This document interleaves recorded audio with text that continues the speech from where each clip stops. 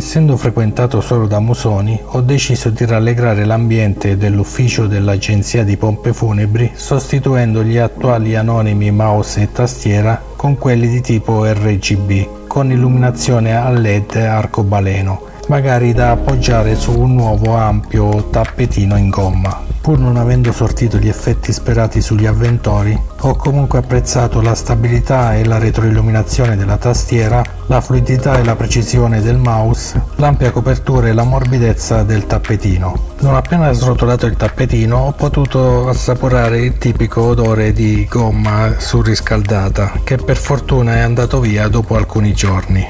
Li ho accuratamente selezionati da alcuni magazzini cinesi qui in zona, sulla costa tra Abruzzo e Molise. Infatti ho chiesto ai rispettivi malcapitati commessi di poter controllare le caratteristiche di mio interesse direttamente sul prodotto e non basandomi sulle illustrazioni o sulle traduzioni automatiche impresse sulla scatola. Come riportato sullo scontrino, il tappetino è costato 12,90 €.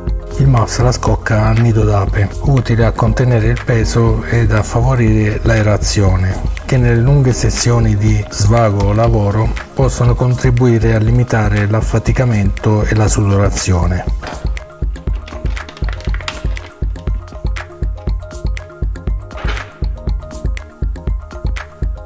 Il mouse ha 6 pulsanti, di cui 2 laterali per fare ad esempio avanti ed indietro nelle pagine web ed un pulsante prima della rotella per selezionare la sensibilità. Inoltre sul fondo è presente il tasto per il reset. Come da scontrino il costo del mouse è stato di 10 €. La tastiera appare come una di tipo meccanico, ma in realtà è a membrana, che ha il vantaggio di essere più silenziosa ma meno precisa.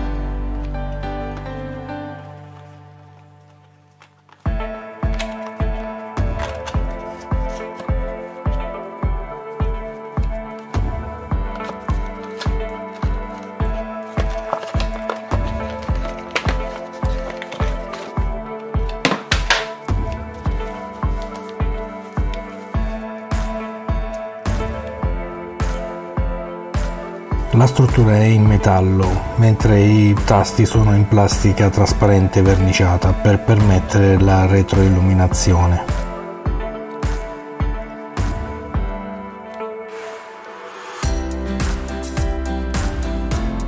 Il cavo USB, seppur fisso, sembra di buona qualità, avendo una guaina in tela. Nella confezione non è presente alcun software né accessorio, tranne un biglietto di presentazione mal tradotto. Il costo della tastiera è, come da scontrino, di 19,90 €.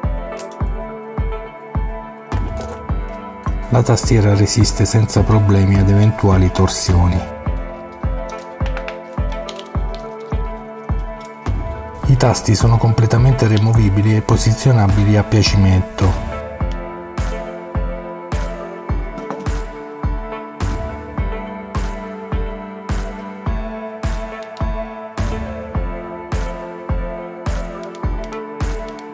Eventualmente anche sostituibili con tasti compatibili.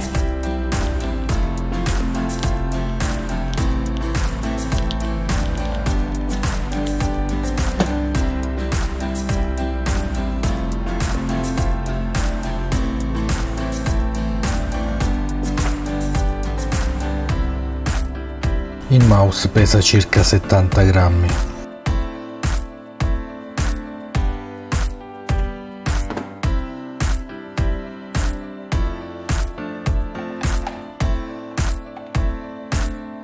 La tastiera pesa circa 800 grammi.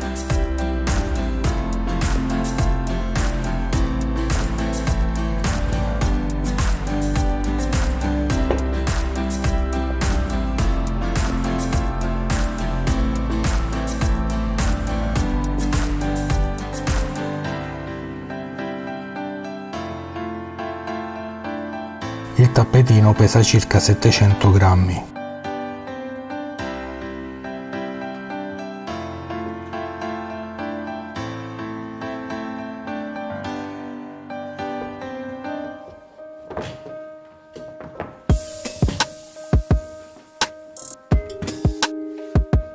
Non appena si collegano alle prese USB, sia la tastiera che il mouse si illuminano con le colorazioni preimpostate.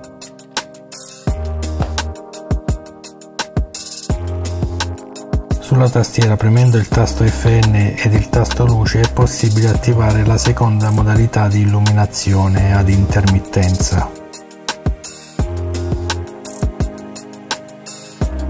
Nel mouse la modalità di illuminazione cambia solo momentaneamente alla pressione del tasto per la selezione della sensibilità, che va da 800 dpi a 6400 dpi. Il diverso colore sta a indicare il diverso dpi selezionato.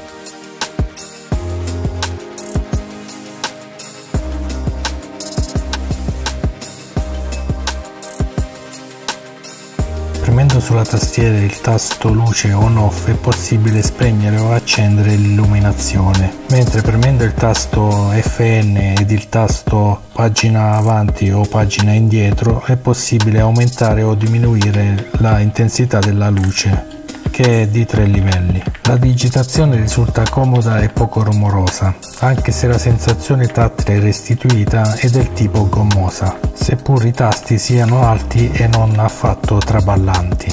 Il mouse nel complesso è gradevole da usare, tranne 2 tasti laterali che risultano spugnosi. Da una veloce verifica manca qualche centimetro quadrato, 79 x 29,5 cm, invece di 80 x 30 cm. Per il resto il tappetino svolge egregiamente la sua funzione. A luci spente l'effetto, seppur indubbiamente pacchiano, risulta piacevole.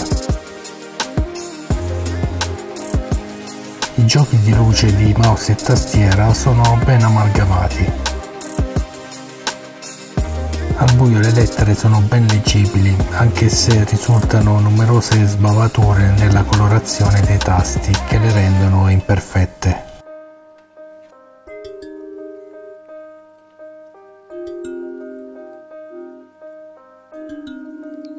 Usando un software di verifica online risulta che la tastiera è anti-ghosting, cioè è possibile digitare più tasti contemporaneamente senza perdere alcuna digitazione. Utile soprattutto ai videogiocatori per le combinazioni combo e per chi scrive a 10 dita.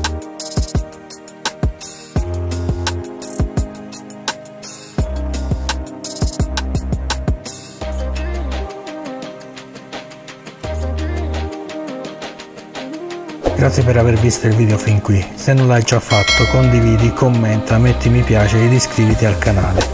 Grazie per il supporto. Ciao!